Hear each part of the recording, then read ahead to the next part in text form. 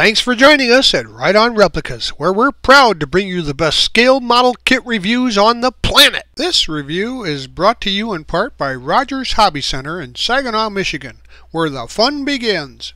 This review covers the Smokey the Bandit 2 Great Dane trailer, or How to Save a Bandit. It's a 125 scale Urtel kit number 8035.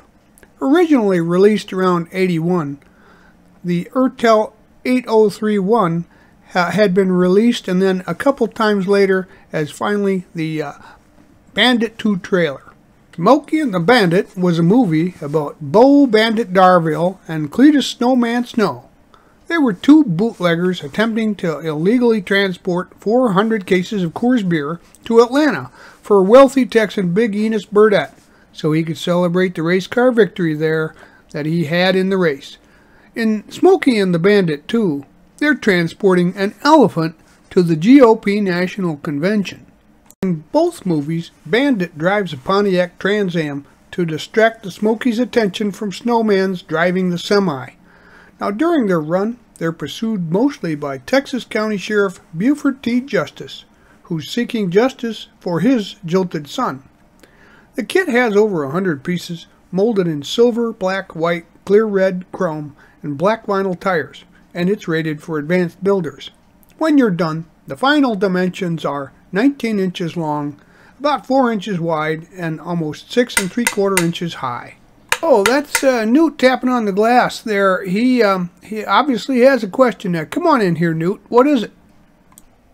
I never saw the movie, but I still can't figure out who's Smokey. That's funny. Smokey was actually a trucker's term for any law enforcement officer, but in the movies it's mostly applied to Sheriff Buford T. Justice, who's chasing after his jilted son's runaway bride that Bandit picks up as an accomplice. They sound like fun movies. I'll have to watch, just to see how they could possibly weave these plots into a movie. For sure. It's a real good time movie, but it's more fun if you just watch the non-stop action and forget about trying to make sense of it all.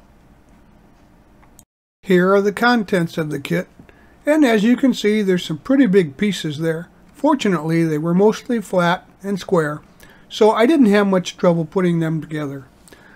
There's quite a few wheels there, and of course a number of pieces for that undercarriage. Now, unfortunately, the decals did not come with this kit, and I got it for a very attractive price because of that. But we'll be using Model Master liquid cement, sometimes super glue for strength. The important thing was that after a while I had found some aftermarket decals for the first Smokey the Bandit semi-trailer on eBay. Now, I thought I would just build it as a bargain basement trailer to pose with one of our tractors, but when I found these decals available from the first movie, I thought that they would still retain the movie mystique, and I knew right away that I should rescue this Bandit from oblivion. Construction starts with the tandem spring frame, and we're going to put the left and right frame together and the air tank and attach that to the frame. Now, both the cross braces are installed between the tandem spring frame's left and right sides, and then the assembly is painted a semi-gloss black. Now paint the axles and the brake support plate semi-gloss black, and after they've dried, the brake support plate can be attached to each end of the axle. Also remember, you have to scrape off paint or chrome plating for the parts to stick together. Now, a brake actuating link plate is attached to a 39CR, and then the other link number 40CR, and they're attached to the axle A for brake chamber, and it's attached to the axle in the brake actuator 39. Now, another brake chamber then is attached to the axle and the brake actuating link 40. Now, you repeat these steps to put together the second axle. Here are some tools that will really help you make your model work better for assembly.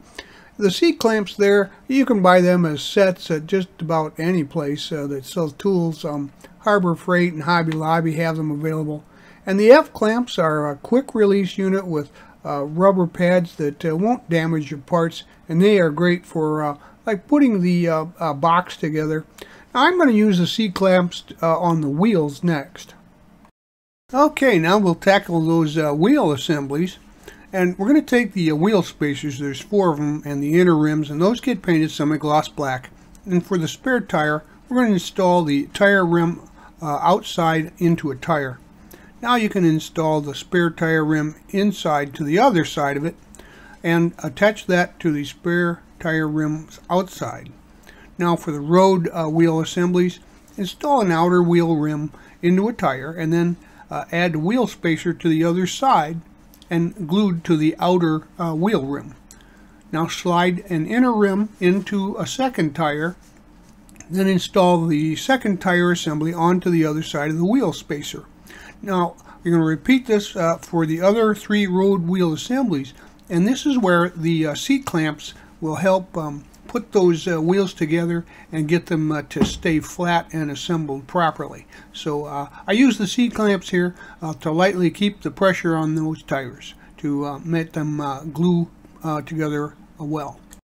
Let's put the tandem assembly together, and both axle assemblies from the figure 7 get attached to the tandem assembly, and then once those are set, the mud flap gets painted semi-gloss black and attached to the back end of that tandem assembly. Attach the 4 road wheel assemblies to the axles and the backing plates there, and here's where you can use those F-clamps to kind of keep these in position until this gets all set up. Attach the kingpin to the floor of the trailer box, and I sprayed this with a silver metallic, and you can let that set aside to dry. Paint the landing gear pieces you see here metallic silver as well, and then we're going to glue the left and right gear sides to the cross brace. Then both gear posts are attached to the sides, and the sand shoes attached to the bottom of the gear posts. Next, the landing gear assembly is glued to the floor assembly, and then the gear crank gets attached to the right side. Locate the pieces for the spare tire bracket and assemble the cross brace and the rear brace together, and then that of course is also metallic silver, and attach it to the floor assembly. Paint the left and right floor rails, frame rails, silver metallic, and then attach them to the bottom of the floor. After everything is dried, you can glue the tandem assembly to the frame rails and the location spots. Now remember, scrape off any paint or chrome so that the parts will glue together properly. We can begin working on the trailer enclosure now. So the door hinge gets attached to the interior side of the right wall, and then the right, left, and the bulkhead are attached to the roof. Now here's where those F-clamps come in handy to keep everything together until the glue sets. It's then spray painted metallic silver as well. I should mention that one of the locator pins here was broken off on the bulkhead, but the parts still went together and lined up properly at the edges with the one pin still there. So don't be too worried about that unless they're both gone, in which case you'll probably want to replace them. Clean up the side door of any pins or points that were attached to it from the sprue, and then we're going to spray that silver as well. And the box assembly then is attached to the floor. Once that's dry, once again, use your F-clamps. The side door is carefully installed then into the trailer assembly. There are 11 ID lights and markers, 3 per side and 5 on the bulkhead, that can be attached with some clear part cement, or you can use white glue there. Paint the rear door frame and door panels silver. And note the flash here that was on the door frame. You'll have to clean those up along with anything else, injector pin marks or sprue attachment points or flash or parting lines if you want to clean this model up real nice.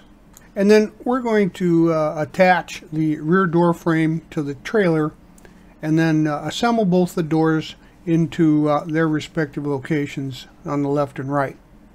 Again, on the back side now, we're going to attach the ID lamps and the 4 stop and tail lamps, and they get attached to the rear door frame, with some clear part cement or white glue.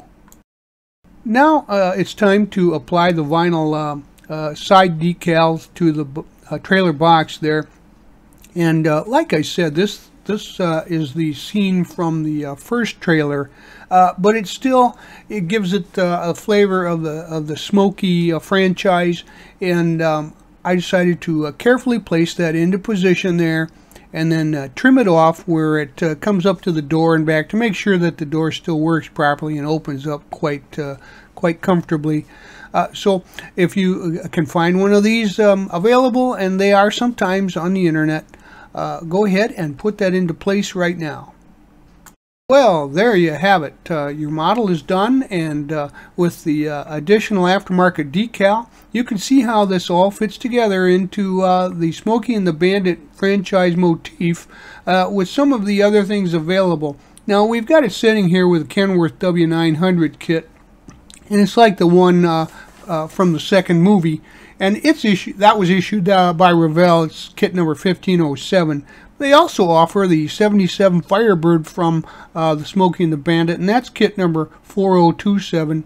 I found a resin figure here of Buford T. Justice that's offered by Chimneyville Hobbies. That's part number 6101. And as you can see, together they make a great little Smokey and the Bandit display. And if I were you, I'd buy one and put it on my shelf. Well, we hope you like this step-by-step model kit review and rescue. And so that you don't miss any more, please subscribe to our YouTube channel by clicking on the icon in the lower right hand of any of our reviews. Or you can find us on Facebook or our website, rightonreplicas.com. Thanks.